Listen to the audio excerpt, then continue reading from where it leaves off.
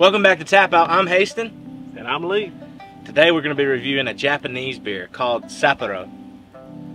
Sapporo.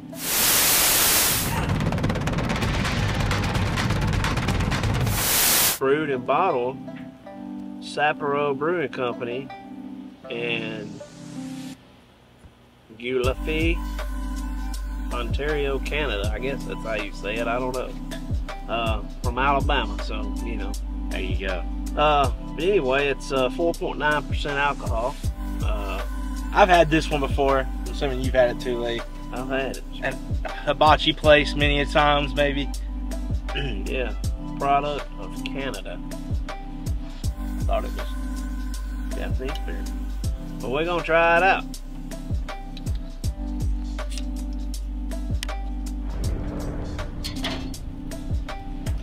I should have made us up some fried rice to go with this. Yeah. No, what fried rice? Light color. Tastes just like glass.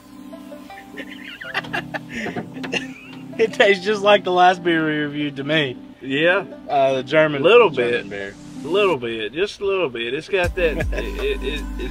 it don't have the strong kick on the end. Like, Yeah, that was a funny aftertaste. yeah. But I mean, This is a good one. It's pretty close to it. I mean, it's got a smooth. It's pretty smooth beer.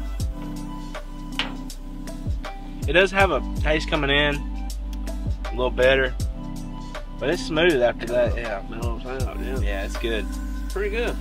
I'd give this one an 8. I'd give it a 5. All right, so that's an average of 6.5. 6.5. Boom. That's it. 6.5. Sapporo.